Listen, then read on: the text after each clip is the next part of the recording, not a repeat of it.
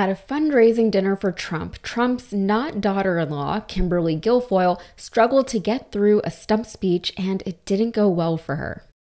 At the dinner, Guilfoyle, who is engaged to Trump's son, Don Jr., can be seen trying to give a speech about the fake news and whatever. It doesn't matter what she was trying to talk about because nobody else in the room cared either. Excuse me, if you're talking, you're being very bad, you're not being best. Right, singing?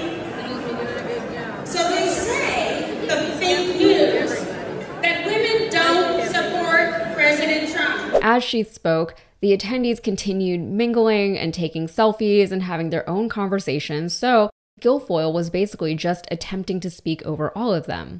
So instead of somehow commanding their attention back, which admittedly would have been very difficult for her to do at that point, she decided to reprimand them instead.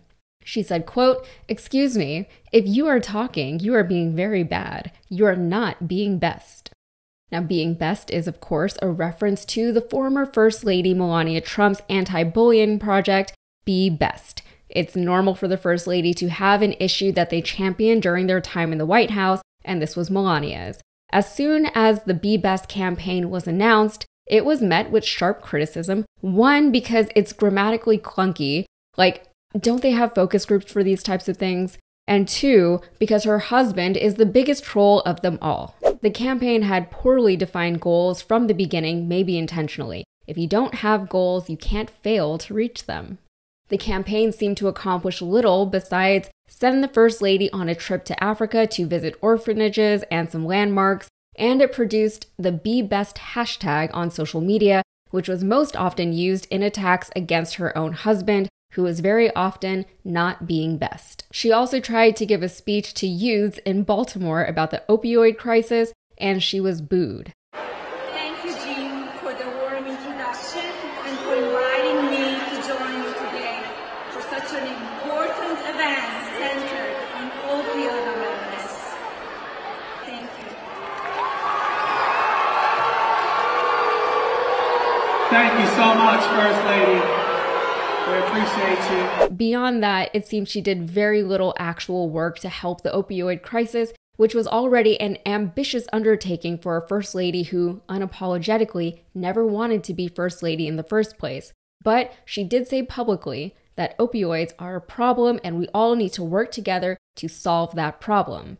And we are very grateful for her very meaningful contribution. So at least Kimberly Guilfoyle wasn't booed, but arguably, what happened to her is worse. You know how it goes. If somebody hates you, at least they're thinking about you. If they just don't pay attention to you, they don't care about you. She is not a serious, relevant person to these people.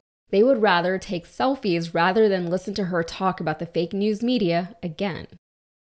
And keep in mind, this is Trump's third consecutive run for president. He hasn't updated his main talking points since 2015, nearly 10 years ago.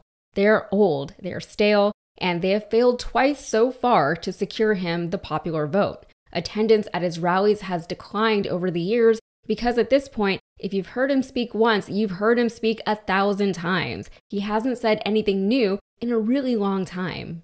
Most presidential candidates by this point would have proposed some kind of solutions to the problems that they're identifying within society and within government. Trump doesn't have solutions. He garners support through commiserance. Even the Republicans know that they are not doing anything. So they did impeach the Secretary of Homeland Security because they just didn't think he was a good Secretary of Homeland Security. In any other sane Congress, that is not exactly an impeachable offense. But that is how these Republicans in this Congress chose to spend their time. They keep trying and failing to impeach the president. They've been trying to impeach him since before he was even sworn into office. They've thus far been unsuccessful doing so, even after dedicating way more time and money to it than any American should be okay with. Mitch McConnell's strategy going into the 2022 midterms was literally not to release any kind of Republican legislative agenda. And last month on Newsmax, Republican Representative Andy Biggs of Arizona said, quote, "We have nothing. In my opinion, we have nothing to go out there and campaign on. It's embarrassing."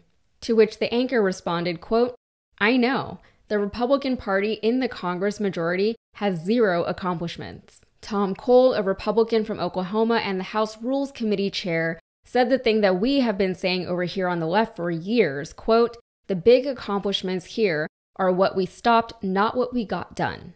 So in other words, the Republicans are acknowledging that their main objective is never about progress but obstruction. And last one, Republican Representative Chip Roy of Texas went viral last month when he said, quote, "I want my Republican colleagues to give me one thing, one, that I can go campaign on and say we did. One."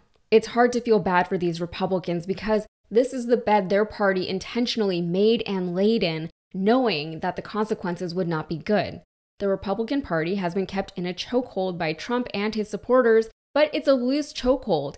They're the ones they're not even trying to get out of it. They've let themselves and their party get to this point, to the point of ineptitude and impotence. So keep peddling those same terrifying stories about the fake news. Keep playing those same tired cards and keep elevating people to positions of fame and authority who either haven't earned the right to be in the room or don't want to be in the room at all. I'm not mad about it.